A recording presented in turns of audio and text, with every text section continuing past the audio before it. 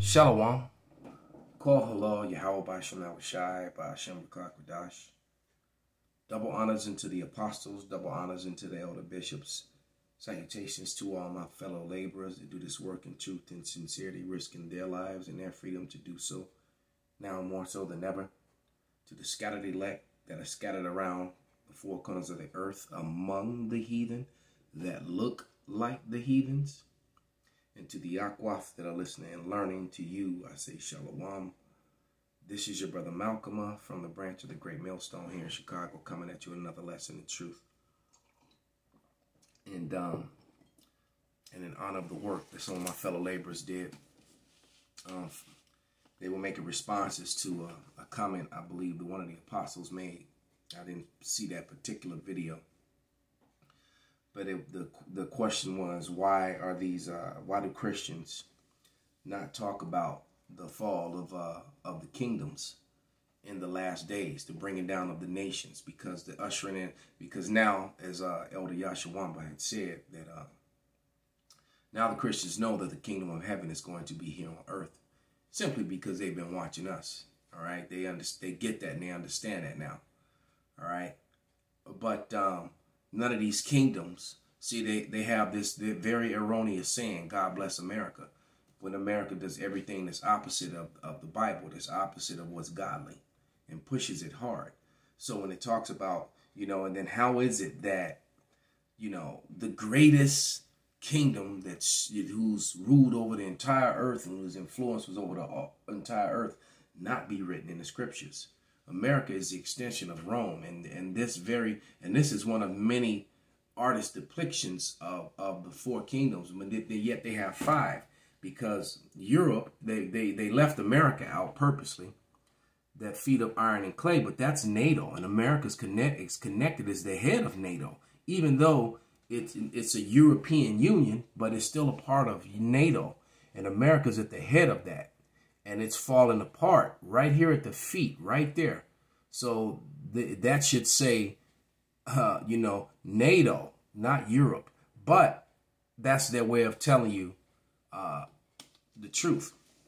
So what I'm going to do is I'm going to go to Daniel. This isn't going to be a long video, but man, I think it's going to have and I pray that it has a serious impact on understanding, as I'm jumping on the coattail of these great works that the brothers have already done, and add this to it. But I'm coming out of that Oxford Annotated Bible. Let me show it. All right, and it's a annotated Bible with Apocrypha, which pretty much lines up, it's pretty close to what the King James says, Standard Revised Version. And like I said, I still want the version that's not revised, the very first one. And I'm going to read Daniel 2:44, and then I'm going to read what it says in the notes, in the study portion, what the scholars wrote. And it's funny what they write and then what they kind of avoid, because after this, we're going to go to Isaiah 14 and 2. And then jump down to 12 through 16. Maybe I'll leave the 12 and 16 for another date. 12 through 16 in Isaiah. But this is Daniel 2:44. And it reads, "And in the days of those kings, the gods of heaven will set up a kingdom. The God of heaven will set up a kingdom which shall never be destroyed, nor shall its sovereignty be left to another people." So when it says it's not going to be left to another people, who's breaking down this vision to Nebuchadnezzar? Daniel is. And who's the God of Daniel? His God is the same God of Abraham, Isaac, and Jacob. All right, which is the God of the Israelites. All right, so the kingdom that's being set up is the kingdom of the God of Abraham, Isaac, and Jacob, and his people, the Israelites. So it's telling you right here, it's not going to be left to another people. Right? And it says, "And it shall break in pieces all these kingdoms, it shall bring them to an end." All right? "And it shall stand forever." So the tabernacle of David shall be set up, and it's going to stand forever. This isn't something that's happened already. This is something that's in the midst of happening now. All right, this is a prophecy that's in play. Okay, and it says, and it shall break in pieces all these kingdoms and shall bring them to an end, and it shall stand forever. Now let's go down to the notes. And 36 through 35. And it says, for the writer of the 5 kingdoms are Babylon, Media, Persia, and Greeks. All right. And the coming universal kingdom. And there is no universal kingdom. He just said, see, this is where they begin to lie. Look at this. He says, they wrote in here, you see that right there, and the coming universal kingdom of God. Then it lies and says that the declining kingdoms was divided, was the Seleucians and the Ptolemies. Yeah, that was true, but Rome was reborn. How was Rome reborn? You go to Revelation, the 12th chapter for that. Rome was reborn through the Renaissance.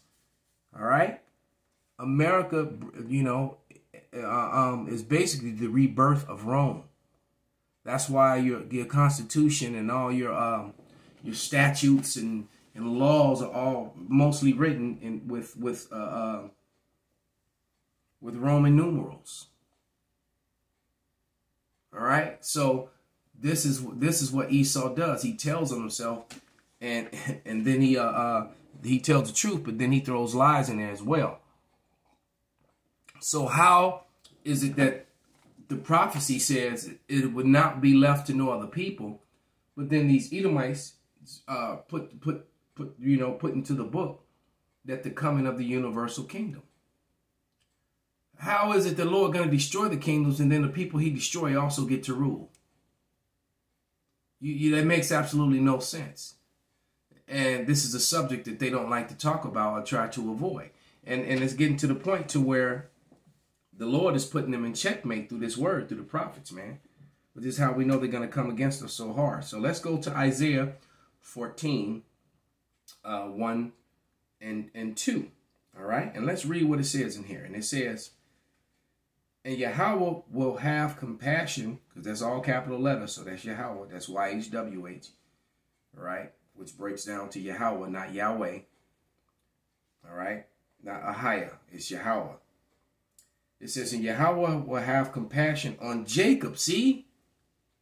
It didn't say all the nations. It said he will have compassion on Jacob and will again choose Israel and will set them in their own land, and the aliens will join them and will cleave to the house of Jacob. And the peoples, ooh, I love the way this one is written. The aliens are the Israelites. The peoples are the heathen nations. And that's clear if you have understanding.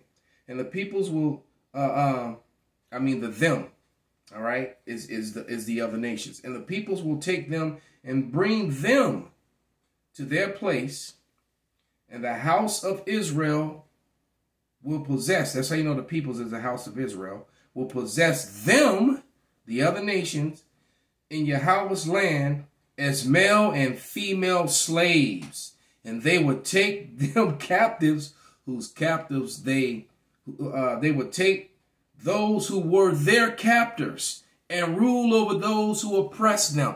That has not happened. That's how you know that the people in the land of Israel are frauds.